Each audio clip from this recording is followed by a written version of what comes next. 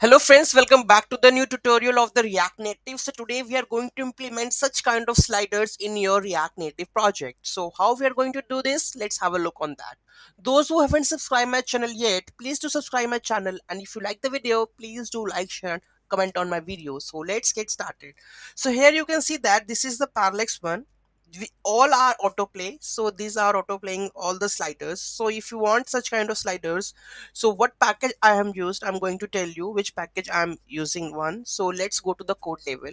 So here we go with that one. So first of all, I'm using the React Native reanimated slider. Okay, so here we have React Animated Carousel. Okay, so this package you need to install. This package comes with the two more packages you need to install. I will tell you which one. So let's go to the documentation of that part. Okay, so let's go to this GitHub repository, and here we have this you can make multiple. Okay, so you need to install React Native reanimated carousel with React Native gesture handler and React Native reanimated. These two modules needs to be installed. Okay, after installing this module, you need to use this code. But here you can see that there is an array of keys, so it printed with the 1 2 3 4 with the index, but I am doing with the images, right?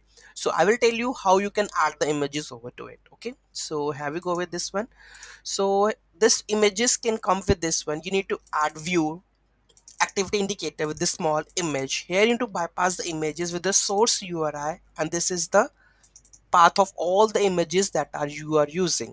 So you are using this one. You can, here you can see that this autoplay, right? Here all the data that we are sending, these are the props that you can use, whether it's to be autoplay, animation, or anything. You can use it over here. Scroll animation is there, right? And here we have used the mode parallax. So this is the parallax. Second one is the parallax effect that you can see that over here. Okay, the second one, this is the parallax effect, this one. Okay, this is basic slider, this is the parallax one, this is the one, the basic one. So if you want to add such kind of thing, you can use this plugin. Okay, and moreover, there are many more things over here. You can see there is like circular, there is many more demos over here, like stack cards, this one, tier, this one. So all you need to add with the custom animation, you need to add that animation over here, then you can call it, and then this way the animation part works. Okay, so any doubt, any query in that, just let me know in the comment section. Thank you so much for watching this video. Have a great day.